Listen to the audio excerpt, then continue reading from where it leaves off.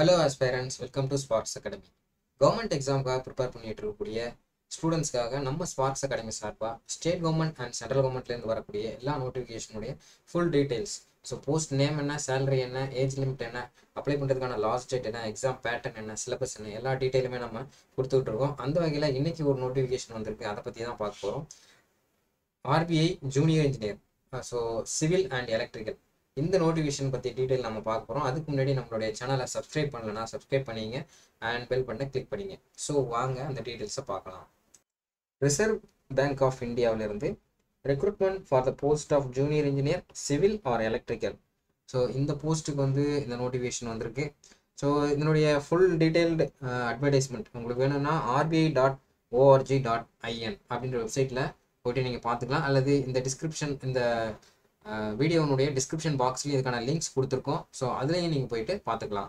அடுத்தது இது நோட்டிஃபிகேஷனுடைய important dates பொறுத்தளவுக்கு வெப்சைட் லிங்க் ஓப்பன் ஆனது ஜூன் 9 ஸோ 9 ஓப்பன் ஆகிடுச்சு. ஸோ நீங்கள் அப்ளை பண்ணலாம். அண்ட் எது வரைக்கும் இது ஓப்பனில் இருக்கும் அப்படின்னா ஜூன் 30, 2023. ஸோ அதே போல் payment of online examination fee, so இது வந்து பார்த்தீங்கன்னா 30 ஜூன். ஸோ அது வரைக்கும் தான் லாஸ்ட் டேட். ஸோ அதுக்குள்ளே அப்ளை பண்ணிவிடுங்க. ஸோ எக்ஸாம் டேட் எப்போ இருக்கும் அப்படின்னா ஜூலை 15 இருக்கும் அப்படின்னு சொல்லியிருக்காங்க. ஸோ அப்படி பார்க்கும்போது உங்களுக்கு வந்து இன்னும் வந்து ஒரு 1 மந்த்து தான் டைம் இருக்குது, ஓகேவா? ஸோ இந்த ஷார்ட் பீரியட் ஆஃப் டைமில் ஏற்கனவே ப்ரிப்பேர் பண்ணிட்டு இருக்கக்கூடிய ஸ்டூடெண்ட்ஸுக்கு ரொம்ப இது யூஸ்ஃபுல்லாக இருக்கும். அண்ட் இது கிட்டத்தட்ட உங்களுக்கு வந்து ரொம்ப கம்மியான டைம் இருக்கிறதுனால நீங்கள் வேகமாகவே ரிவைஸ் பண்ணிவிட்டு இந்த எக்ஸாமுக்கு நீங்கள் போக வேண்டியது இருக்கும், ஓகேவா? ஸோ இதில் வேகன்சிஸ் எவ்வளோ கொடுத்துருக்காங்க அப்படின்னு பார்க்குறப்ப ஜூனியர் இன்ஜினியர் சிவிலுக்கு வந்து பார்த்தீங்கன்னா மொத்தமாக 29 வேகன்சிஸ் கொடுத்துருக்காங்க. ஸோ அது ஜோன் வைஸ் உங்களுக்கு கொடுத்துருக்காங்க. So east, west, north, south, central அப்படின்னு 5 ஜோனில் பிரித்து கொடுத்துருக்காங்க, ஓகேவா? ஸோ மொத்தமாக 29 வேகன்சிஸ். அதுவே எலக்ட்ரிக்கலை பொறுத்தளவுக்கு உங்களுக்கு 6 வேகன்சிஸ் வந்து கொடுத்துருக்காங்க, ஓகேவா? ஸோ உங்களுக்கு 29 + 6 35 வேகன்சிஸ் வந்து இதில் வந்துருக்கு. அடுத்து இதனுடைய குவாலிஃபிகேஷன் பார்க்கலாம். ஸோ முதல்ல ஏஜ் லிமிட் பொறுத்தளவுக்கு உங்களுக்கு 20லேருந்து 30 வயசுக்குள்ளே இருந்தால் நீங்கள் வந்து அப்ளை பண்ண முடியும், ஓகேவா? அதாவது 2/6/1993 இதிலிருந்து 1/6/2003 இந்த டேட்டுக்குள்ளே நீங்கள் பிறந்திருந்தீங்க அப்படின்னா நீங்கள் அப்ளை பண்ணலாம். இதில் சர்டைன் கேட்டகரிஸ்க்கு ரிலாக்ஸேஷன் கொடுத்துருக்காங்க as per the government order. So SC/STயாக இருந்தால் 5 இயர்ஸ் வந்து உங்களுக்கு ரிலாக்ஸேஷன் கொடுக்குறாங்க. OBCயாக இருந்தால் 3 இயர்ஸ் வந்து ரிலாக்ஸேஷன் கொடுக்குறாங்க. And persons with benchmark disabilities இதில் வந்துருந்தீங்கன்னா 10 வருஷம் உங்களுக்கு வந்து ரிலாக்ஸேஷன் கொடுக்குறாங்க, ஓகேவா? இதனுடைய காம்பினேஷன்னா அந்த இயர்ஸை நீங்கள் ஆட் பண்ணிக்கலாம், ஓகேவா? ஸோ இது மட்டும் இல்லாமல் எக்ஸ் சர்வீஸ் மேனாக இருந்தால் அவங்க எவ்வளோ இயர்ஸ் வந்து சர்வீஸில் இருந்தாங்க ப்ளஸ் அடிஷ்னலாக ஒரு 3 இயர்ஸ் வரைக்குமே ரிலாக்ஸேஷன் கொடுக்குறாங்க. ஸோ மேக்ஸிமம் அவங்களுக்கு 50 வயசுக்குள்ளே இருந்தால் அவங்க அப்ளை பண்ண முடியும். ஸோ அதே போல் widows and divorced woman, so woman judicially separated who are not remarried, so அவங்கெல்லாம் வந்து பார்த்தீங்கன்னா அப் டு 35 இயர்ஸ் வரைக்குமே அப்ளை பண்ண முடியும். SC/STயாக இருந்தாங்கன்னா அவங்க 40 இயர்ஸ் வரைக்குமே அப்ளை பண்ண முடியும். அடுத்தது எஜுகேஷன் குவாலிஃபிகேஷன் பொறுத்தளவுக்கு ஆஸ் பர் 1/6/2023 இந்த டேட் படி ஜூனியர் இன்ஜினியர் சிவில், ஸோ இதுக்கு வந்து நீங்கள் என்ன முடிச்சிருக்கணும் அப்படின்னா மினிமம் 3 இயர்ஸ் டிப்ளமா, ஓகேவா? 3 இயர் டிப்ளமா வந்து சிவில் இன்ஜினியரிங்கில் முடிச்சிருக்கணும். ஸோ அதில் பார்த்தீங்கன்னா நீங்கள் வந்து 65% வந்து மார்க் எடுத்திருக்கணும். ஸோ இதில் வந்து SC/STக்கு 55% மார்க் எடுத்திருந்தாலே போதுமானது. ஒருவேளை நீங்கள் BE முடிச்சிருக்கீங்க சிவில் இன்ஜினியரிங், அதாவது டிகிரி, ஓகேவா, முடிச்சிருந்தீங்க அப்படின்னா நீங்கள் வந்து 55% மார்க் எடுத்திருந்தாலே போதுமானது. ஸோ இதே BE முடித்த SC/STயாக இருந்தால் 45% மார்க் எடுத்திருந்தாலே போதுமானது அப்படின்னு சொல்லியிருக்காங்க, ஓகேவா? இதே போல தான் எலக்ட்ரிக்கலுக்கும். So junior engineer electrical, so இதுக்கும் பார்த்தீங்கன்னா எலக்ட்ரிக்கலில் டிப்ளமா 3 இயர்ஸ் நீங்கள் முடிச்சிருக்கணும். அதில் வந்து 65% மார்க் எடுத்திருக்கணும். ஒருவேளை நீங்கள் வந்து degree in electrical, that is BE electrical முடிச்சிருக்கீங்க, எலக்ட்ரிக்கல் ஆர் எலக்ட்ரானிக் இன்ஜினியரிங் இதை முடிச்சிருந்தீங்க அப்படின்னா நீங்கள் வந்து 55% மார்க் எடுத்திருந்தாலே போதுமானது. ஸோ அதுக்கு அடுத்தது எக்ஸ்பீரியன்ஸை பொறுத்தளவுக்கு நீங்கள் 2 இயர்ஸ் வந்து எக்ஸ்பீரியன்ஸ் இருக்கணும். இப்போ நீங்கள் டிப்ளமா முடிச்சிருந்தீங்கன்னா 2 இயர் எக்ஸ்பீரியன்ஸ் இருக்கணும். அதுவே நீங்கள் டிகிரி முடிச்சிருந்தீங்கன்னா 1 இயர் வந்து ரிலவெண்ட் ஃபீல்டில் உங்களுக்கு எக்ஸ்பீரியன்ஸ் இருக்கணும். இது ஜூனியர் இன்ஜினியர் சிவில். அதே போல் ஜூனியர் இன்ஜினியர் எலக்ட்ரிக்கலுக்கும் நீங்கள் வந்து டிப்ளமானா 2 இயர்ஸ் எக்ஸ்பீரியன்ஸ் இருக்கணும். அண்ட் நீங்கள் BE முடிச்சிருந்தீங்கன்னா 1 இயர் வந்து எக்ஸ்பீரியன்ஸ் இருக்கணும். அதே போல் நீங்கள் BE அல்லது டிப்ளமோவில் வந்து உங்களுக்கு CGPA அல்லது OGPA அல்லது CPA இந்த ஃபார்மெட்டில் வந்து உங்களுக்கு வந்து மார்க்ஸ் கொடுத்துருக்காங்க அப்படின்ற பட்சத்தில் அவுட் ஆஃப் 10 பாயிண்ட் ஸ்கேலில் அவங்க கொடுத்துருப்பாங்க. அப்படின்னா 6.75 7.5 அல்லது 8.5 இந்த மாதிரி உங்களுக்கு கொடுத்துருப்பாங்க. அவுட் ஆஃப் 10க்கு எவ்வளோ அப்படின்னு தான் கொடுத்துருப்பாங்க. ஸோ இது வந்து நீங்கள் பர்சன்டேஜ் ஆஃப் மார்க்ஸுக்கு கன்வெர்ட் பண்ணுன்னா அதுக்கான டீட்டெயிலும் கொடுத்துருக்காங்க. நீங்கள் 6.75 சிஜிபிஏ எடுத்திருந்தீங்க அப்படின்னா அது வந்து 60% வந்து ஈக்குவல் அப்படின்னு சொல்லியிருக்காங்க. அதே போல் 6.25% நீங்கள் எடுத்திருக்கீங்க, 6.25 சிஜிபி எடுத்திருந்தீங்க அப்படின்னா அது 55% ஈக்குவல் அப்படின்னும், 5.75 எடுத்திருக்கீங்க அப்படின்னா அது வந்து 50% மார்க்கு ஈக்குவல் அப்படின்னு சொல்லியிருக்காங்க. அடுத்தது இந்த எக்ஸாம்னுடைய பேட்டர்ன். ஓகேவா? ஸோ இந்த எக்ஸாம்ஸ் வந்து பார்த்தீங்கன்னா உங்களுக்கு வந்து 2 கட்டமாக இருக்கும். ஸோ ஒன்று வந்து ஆன்லைன் எக்ஸாமினேஷன், இன்னொன்று வந்து language proficiency test. So first online எக்ஸாமினேஷனுடைய அந்த பேட்டர்ன் என்னன்னு பார்க்கலாம். ஸோ உங்களுக்கு 4 டாபிக்ஸ் இருக்குது. ஓகேங்களா? ஸோ நம்பர் 1 என்ன அப்படின்னா இங்கிலீஷ். ஸோ இங்கிலீஷில் வந்து பார்த்தீங்கன்னா 50 கொஸ்டின்ஸ் இருக்கும், 50 மார்க்ஸ் அது கொடுத்துருக்காங்க. அடுத்தது வந்து இன்ஜினியரிங் டிசிப்ளினில் பேப்பர் 1. ஸோ அது வந்து பார்த்தீங்கன்னா உங்களுக்கு 40 கொஸ்டின்ஸ் இருக்கும், 100 மார்க்ஸ். அதுக்கடுத்து இன்ஜினியரிங் டிசிப்ளினில் வந்து பேப்பர் 2. அது வந்து பார்த்தீங்கன்னா 40 கொஸ்டினுக்கு 100 மார்க்ஸ் இருக்கும். விச் மீன்ஸ் இப்போ நீங்கள் எலக்ட்ரிக்கல் பேப்பர்ஸ் வரும். இதுவே வந்து நீங்கள் சிவில்னா சிவில் பேப்பர் வரும். ஓகேவா? அதுக்கடுத்து ரீசனிங் வந்து 50 கொஸ்டின்ஸுக்கு 50 மார்க்ஸ்.